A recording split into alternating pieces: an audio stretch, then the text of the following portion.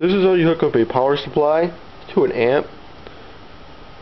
Basically, take your Mole's connector, cut the 12-volt wire. After you're done with that, cut two of them to make sure you got one for the rim, one for the 12-volt. Take all the ground wires, wire them up to the ground. Then take your speaker wires, unless you have one speaker, bridge it. You have two, just make it normal.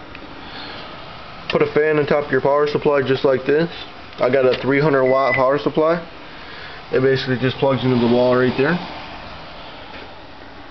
Take the green and black wire, bridge those together, cut them right out of here, leading over the fourth and third wire. And take your two red wires and tie them up just like that off the two Mole's connectors. And after that, after you got it done, wire it up.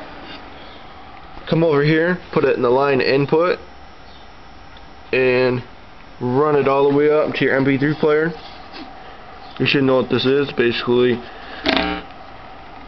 basically one of these right here. That's it. Just to take this and plug it back in. And if you got a green light on your power supply, that means you're all good.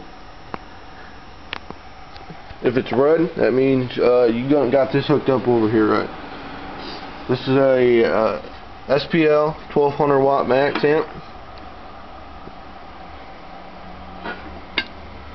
Series 2, and let's get it playing.